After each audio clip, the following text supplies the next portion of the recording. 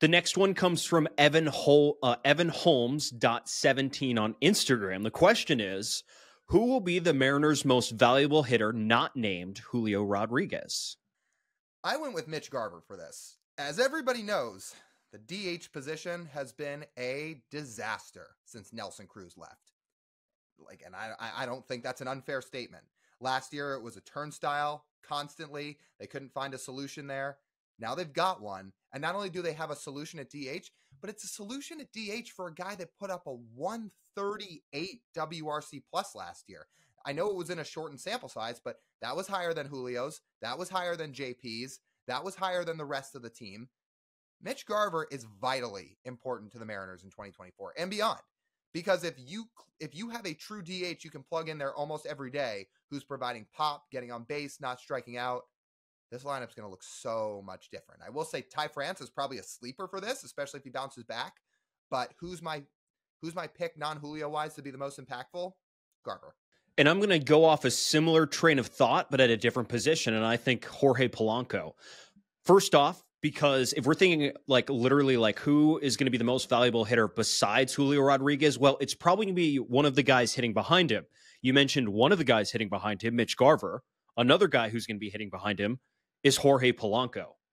Jorge Polanco, based off the past production over the last 4 years at second base, I mean, I would imagine if he's healthy this year is going to be one of the most valuable players on the roster just because of the production at that position in the past. What happens if the Mariners get a 125 WRC plus at second base after years of an 80 to 70 WRC plus at second base? It is unbelievable the amount of value that carries on this roster.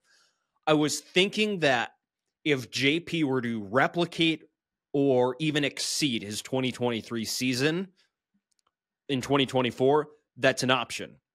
Now, as of right now, I don't think that's going to happen for JP. So instead, I'm going to count on more of a progress from Jorge Polanco playing a full healthy season with the Mariners this year instead of anticipating JP is going to set a new career high after blowing his old status quo for offense out of the water last season. So I think you and I took similar trains of thought to arrive at different answers, which I think is good and shows you the depth of this roster.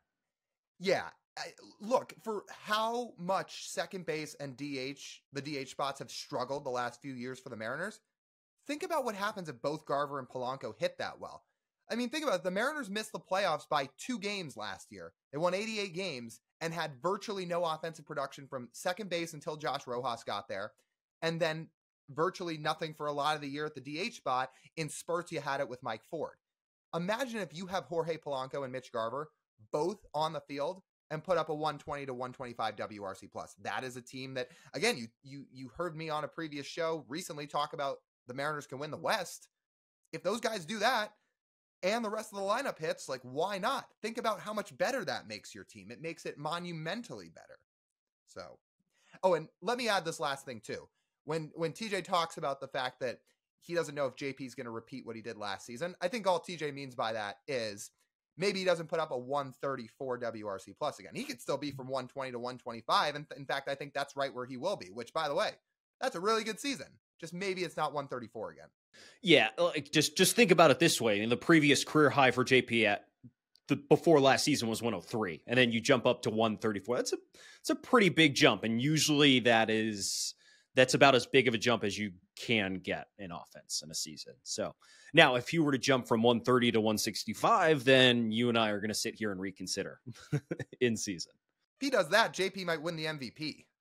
Yeah, win the MVP. And well, the question wouldn't be besides Julio, it would be besides JP. Yeah, there you go.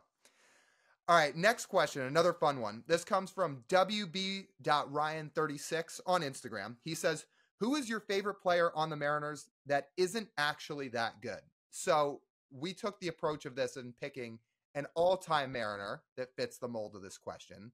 And there are a lot of answers you can go with, but I'll flip it to you first.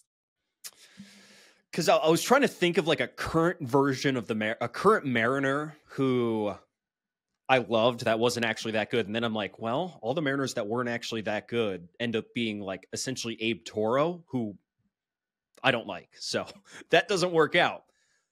Do you remember the first 2 months of the Nick Franklin era in 2013? It was dreamy. Man, when he came up, I mean, I thought that dude was going to be an all-star. Like he was stud. I remember me, my brother, and my dad sat at the kitchen table that year, and we were thinking, okay, who is going to be the next Mariners all-star infielder? Is it going to be Nick Franklin, Brad Miller, or Kyle Seager? That's the level of discussion we were having about the early stages of Nick Franklin's career with the Mariners in 2013.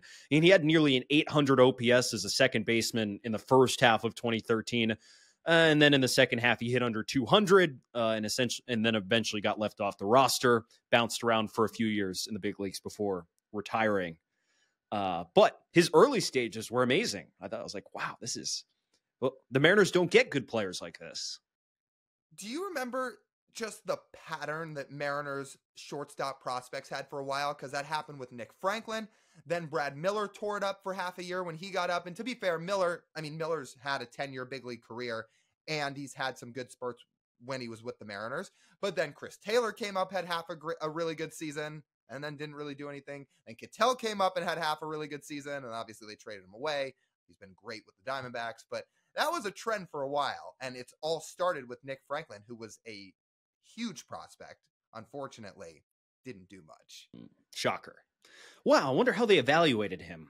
What were Jaxie's checkpoints, batting average, and RBIs? And the man literally said home runs and RBIs. Nick Franklin's my answer, though. That was to say special first half of 2013.